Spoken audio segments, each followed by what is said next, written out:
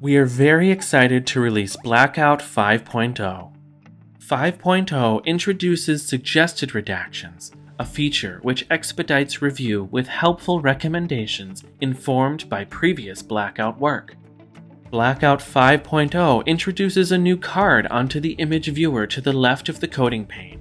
By default, when at least 2 markups have been placed on a document, Blackout will suggest that that term be marked up when navigating through your review batch.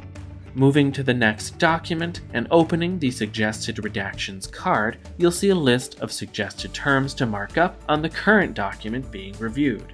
After choosing your image markup type, click the suggestion you'd like to apply, and the markups will be populated across the document, speeding up your review and helping you ensure terms aren't missed in the process.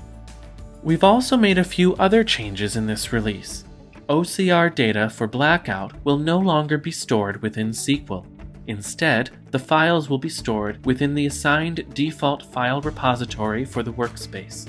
Additionally, the classic viewer will be deprecated in a future version of Blackout. Beginning in 5.0, a notification will be displayed in the HTML viewer to inform a user that not all features will continue to be available on the classic viewer.